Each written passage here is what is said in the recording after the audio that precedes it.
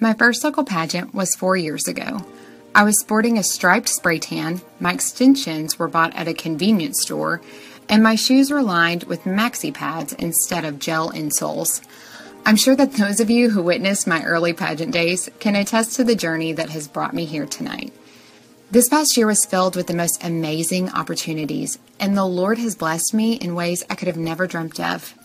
But it wasn't the lights and cameras that made my year so special. It was because of each of you who has gone down this glitter-stained road alongside me that made these past 4 years life-changing. To my LSPs, Finley, Annalise, and Madison, thank you for being so great this whole year. You were each at Miss Texas Week cheering me on and always making me feel like Miss America. You girls rock. To my pageant sisters, Christine, Victoria, Catherine, Emily, and of course the Jordashians, thank you all for the laughter, support, and teaching me so much throughout these years. Your friendship is what makes this journey so special.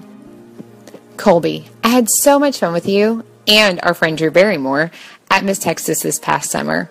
Rarely can you find someone who can make you laugh as hard as you do, but your inner beauty outshines it all.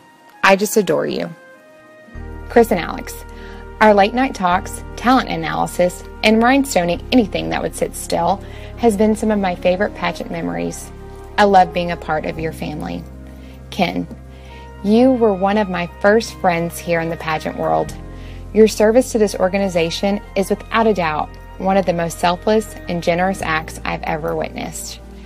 To my forever Mr. Texas, David White, you are not only one of the handsomest men I know, but also one of the most gracious. You've been so encouraging to me with just the right words to say. We never lose. We either win or we learn. Dolores, I have never laughed so hard in my entire life as I do when I'm around you. You've been so much more than a talent coach, but rather a life coach. You made light of hard situations and taught me about so much more than just being a better singer, but rather being a better person. Oh, and I'm still working on those lobster claws. My teeny queenie, being your Miss back-to-back years has been one of the biggest honors of my life. I've watched you grow from my little teen queen into a beautiful young woman, and I'm so proud of the person you're becoming. Larkin, you were the first person who ever told me that they believed I could become Miss America. From teaching me what the top 5 ballot was, to what's going on in Congress, and even how to overcome the donkey Girl Scouts of the world, you have been what took my perspective of pageants from a hobby to a passion. And your friendship is something I will treasure for the rest of my life. Leslie, can you believe that we've made it here? Words cannot express the love and gratitude I have towards you. This past year, you were always whatever I needed in the moment, be it friend, mentor, stylist, or even running my social media at times. More than anything, I hope the next Miss South Texas realizes how lucky she is to have you as their director, and better yet, have you as their friend. To my family, you've been so supportive and watched me grow and change through this entire process. Your unwavering support and long hours spent encouraging me to follow my dreams is priceless. But to you, Mom, you are the only way I could be standing here on this stage right now.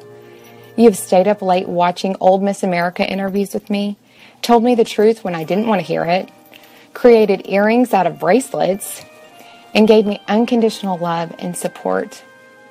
This has been our journey together, and it was because of your belief in me that some of my wildest dreams came true.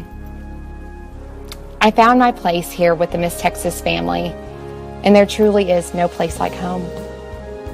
For the last time, I'm your Miss South Texas, Kelly Krifko.